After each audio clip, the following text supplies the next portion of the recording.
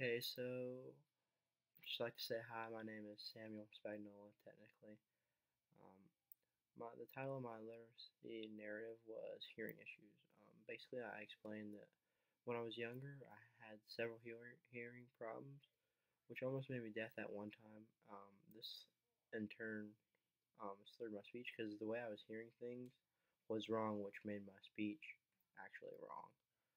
Um, the reason for the problem was that tubes in my ears never developed right, so they put this little piece of plastic in my ear. I remember it barely. It was a little green piece of plastic they put in my ear to stretch out the tubes to help them develop.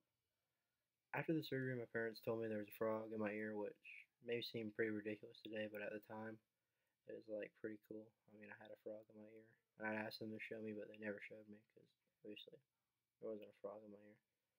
So I just went along with it at the time. After this, I went to a speech counselor, which helped me correct all the errors with my speech at the time.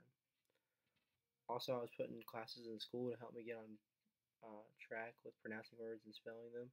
This also helped fix my problem with speech. I was always a little bit behind in school because of that. I was like at one time I was like a year or two behind all the other kids. This surgery and procedure helped me avoid becoming deaf and actually hearing things better, which once again helped me speak correctly. Currently, I am still affected this problem with a slight lisp, which sometimes makes it harder for general speech with conversation. There's always criticism. Somebody's always criticizing me because I have a lisp. It's pretty embarrassing when people bring it up or make fun of it because it's something I really can't control. I mean, that was something that happened to me at birth.